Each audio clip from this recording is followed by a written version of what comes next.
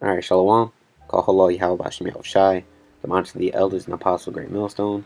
Citation to the brethren in the four corners of the earth, pushing the word and truth and in sincerity. This is Ira from Great Millstone, Wisconsin.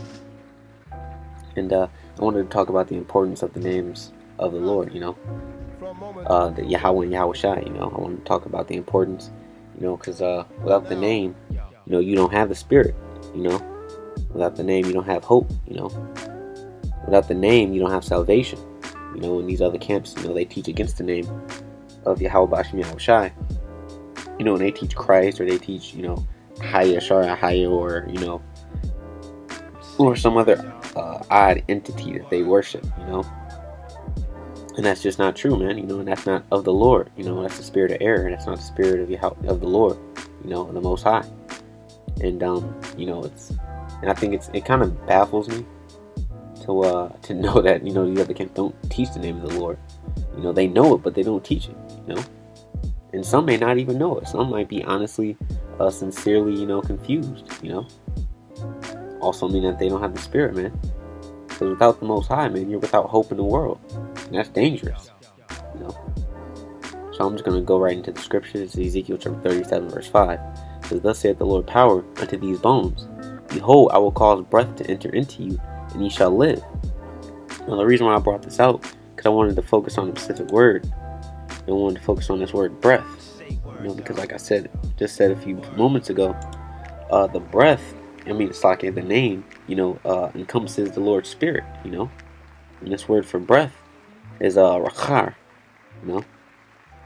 It says wind, breath, mind, spirit, It says spirit as that which breathes quickly in animation or agitation. Spirit, animation, vivacity, vigor, courage. And I want to focus on animation. Animation means to be influenced, to be animated, which, the brethren on the four corners of the earth, on the highways and byways, are influenced, by the Spirit of the Lord, And without the Lord's name, you can't receive His Spirit. It says, "And I will lay sinews upon you, and will bring up flesh upon you, and cover you with skin," Which that's, the knowledge that, we're Israelites, or, the knowledge that the white man's the devil, things that will be revealed to you in due time. And put breath in you, which is the Spirit, man. And ye shall live, So then, the breath, the Spirit, shall give us life. And ye shall know that I am the Lord, And we go into the Lord, the word Lord is in all caps. And guess what's there? It says Jehovah, but it's Yahweh, His name. So you get the name from the Spirit, man. And you get the name from the Spirit, and you get the Spirit from the name, man. Vice versa. So for you to have the name of the Lord, for you to know the name of the Lord, mean you have the Spirit of Yahweh Bashim Yahushai, and it's commanded since you have been given that name. It's commanded for you to believe on that name, not just to know it, but you have to believe on that name also, because by this name comes salvation, man. This is 1 John chapter 3, verse 23, and this is His commandment, that we should believe on the name of His Son, Yahushua Mashiach, and love one another as He gave us commandments, So this is a commandment, to believe on the name, Going back to Exodus chapter 20, you shall have no other gods before me, and the various other commandments, man, And the second one after that, love thy neighbor as thyself, So with all this encompasses the name, and the belief on the name, because believing on the name is what's going to give you salvation, not just knowing it, but belief. And he that keepeth His commandments dwelleth in Him, and He in him. Will abide in Yahweh Bashim Yahushai, and He that dwelleth in us. Why? Because we believe on His name, man, and we have His Spirit. And hereby we know that He abideth in us by the Spirit which He hath given us, Way back in Ezekiel chapter 37, man, when the Lord woke us up to the truth. We were dead, man. We were dry bones. When the Lord breathed that Spirit into us and He gave us that name, we became alive, man. And for those that, I just wanted to add this in here real quick. But for those of you that know the name, don't believe on the name, won't call on the name, or those that don't think the name of the Lord matters, man, you're walking away from understanding, man, because understanding the name is the difference between you being put to death and you having salvation. This is Proverbs chapter 21, verse 16. The man that wandereth out of the way of understanding shall remain in the congregation of the dead. You know? So you're choosing death over life, man. Like Moses said to Joshua in the congregation, choose ye this day, life or death. You know, you're choosing death, you know, for not to acknowledge the name. You know? Because when you read Romans chapter 10, verse 13, it says, for whoever shall call upon the name of the Lord shall be saved. You know? Let's go into this word name here. You know, which is anima. Which means a name, universal, proper names. But I wanted to come down here. It says, remembering the name, an example for one's rank, authority, interest, pleasure, command, excellences, deeds, etc. You know? So, we have to remember the Lord's name for his deeds, man, for his prophecies. His works are, as it says, man, his works are great, you know? And I wanted to come down here really quick. It says the name by which a person or a thing is called and distinguished from others, you know? So the Lord's name is distinguished above all, you know, from others and above all others, man. I just wanted to go into that really quick. It says, how then shall they call on him in whom they have not believed? See? How shall they call on him in whom they have not believed? See, it's not just enough just to know the name, and you have to believe on the name, you know? You know, 1 John 3:23, it says, it's a commandment that we should believe on the name of his son, Yahushua. So it says, how then shall they call on him whom they have not believed? And how shall they believe in him of whom they have not heard? And how shall they hear without a preacher? You know? And we're preaching the name of Yahweh Shem Yahushua, man. No one else is going to hear the name unless you teach it, man. You know? But you have to teach it with the belief, you know? Because like I said, belief, or in other words, faith, is your difference between salvation and death, you know? You know, people, they make, you know, these camps that make fun of us for being faith-based Israelites, but it's all over the scripture that you have to believe in the name, man. You know, because he is our salvation. This is Psalm chapter 34. I'll start at verse 1. A psalm of David when he changed his behavior before Abimelech, who drove him away, and he departed. I will bless the Lord at all times. His praise shall continually be in my mouth. And this word Lord is capitalized, so you know his name is there. My soul shall make her boast in the Lord. The humble shall hear thereof and be glad, you know. And every time you see this word Lord here, it means his name. Oh, magnify the Lord with me, and let us exalt his name together. Which his name is Yahweh, and his son's name is Yahushua, man. You know, when you read Sirach chapter 33, it tells you that you can't go far enough for exalting the Lord, man, because his works are great. And the greatest work that he's going to pull, you know, is delivering the nation of Israel out of the land of the north, man. Presumed in Jeremiah chapter 16, verse 14, you know. For it shall no longer be said, this is the Lord thy power who brought you out of the land of Egypt, but this is the Lord thy power who brought you out of the land of the north, you know. And no one's going to get delivered but by knowing his name. Whosoever shall call upon his name of the Lord shall be saved, you know. But in order to call upon the name and to be saved, you have to believe.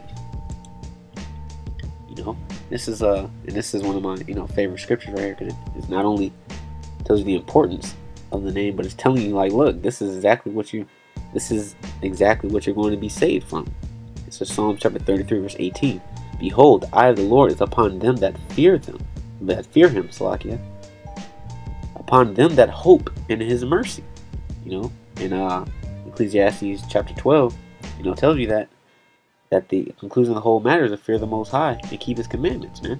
Which a commandment is to believe on his name, to deliver their soul from death. You know, that sounds like salvation to me. and to him, and to keep them alive in famine. You know, this is going to happen at the end of this world, man. You know, death, famine, the sword. You know, so we have to believe on the name of the Lord to save us from that. Our soul waiteth for the Lord. He is our help and our shield. For our heart shall rejoice in him, because we have trusted in his holy name. See? So we shall be delivered because we've trusted in his holy name, man. Not Jesus Christ, not a Ahaya or whatever, you know, whatever you call yourself, calling the name of the Lord, you know, calling on the Lord as, except his name, man. All that other crap is going to get you destroyed, you know. Let's look up this word holy name. Well, first of all, look at the word holy, which comes from the Hebrew Kodash, which says apartness, holiness, sacredness, separateness. So his name is separate, man. His name is separate from all the other gods, man. Set apartness, you know. So not only is his name separate from all the other gods, when you go into the word name here, it's Shem or Shum, it says name, reputation, fame, glory. And isn't Yahweh Bashim, isn't the Most High, Yahweh Bashim Al-Shai, worthy of fame and glory? The name as designation of the Most High. A memorial or a monument. You know? And when you go down here, it gets even more into detail. It says an appellation as a mark or memorial of individuality by implication of honor, authority. You know? The Most High has supreme authority, so the name as designation of the Most High. There's no way of getting around the name of the Lord at all. There's absolutely no way, man. Unless you just honestly just don't believe, man, and you're a reprobate. It says, for our hearts shall rejoice in him, because we have trusted in his holy name. Let thy mercy, O Lord, there's his name again, Yahweh, be upon us, according as we have hope in thee. You know? And let me look at this word hope. I can't remember if this was in this verse. Yeah, it's in the next verse, Salakia. But it says, according as we have hope in thee, man. So we have hope. Not only do we know the name of the Lord, we have hope in that name. In the hopes in the coming, you know, coming hours that, you know, of temptation, that we may be saved. This is Romans chapter 8, verse 24. For we are saved by hope. So now it's telling you, oh, we're saved by hope. But then the scripture just say, you know, that we have, because we have trust in his holy name, let thy mercy be upon us according as we have hope in thee. So not only we have hope in the Lord, but there's rightfully so, because we are saved by that hope in his name, man. But hope that is seen is not hope. You know, like other Israelite groups, man, you want to see hope. You want the Most High to come down from the heavens himself and tell you that his name is Yahweh and Yahweh Shai. You know? Or I bet if the white man came out and said, you know, we figured out God's name. God's name is Yahweh, and you know, the anointed's name is Yahweh Shai. I bet you believe then, but that's not hope. For what a man seeth, why doth he yet hope for? You know? So if you see it, you're looking at it, you know, what's the point of having hope then if you can see it? You know, and it's tangible, you know? You know, even though we see the Hebrew, you know, we break it down, you know, you can read it, you know, you have to have faith that that's the name of the Lord. But if we hope for that we see not, then do we with patience hope for it, you know? And that's the coming destruction of this world, man. You know? But I wanted to go into this word hope. Really quick. Strong's G 1680, El Peace. El Peace. And you see his hope, it says expectation of evil, fear. You know, so we're going to be saved by hope, man, because we expect that the end of this world is coming, man. We expect the concentration camps, we expect the the cannibalism, the famine, the pestilence, the martial law, the civil unrest, the nuclear missiles. We expect all of that, man.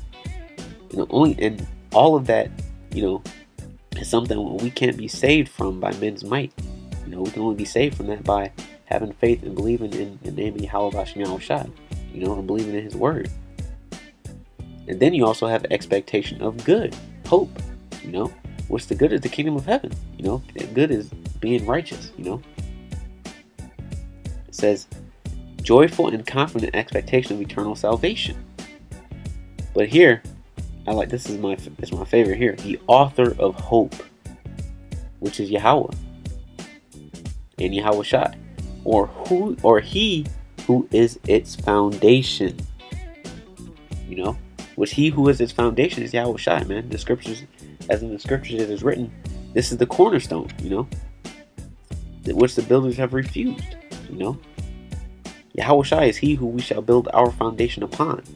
And because of that, we have to have the faith in His name, which is Yahushai, or hope.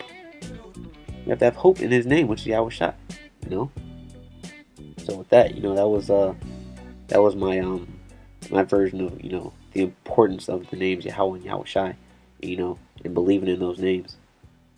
So, I want to say, Shalom, I can stay strong and, keep abounding in the faith of Yahweh Bashem Yahushai.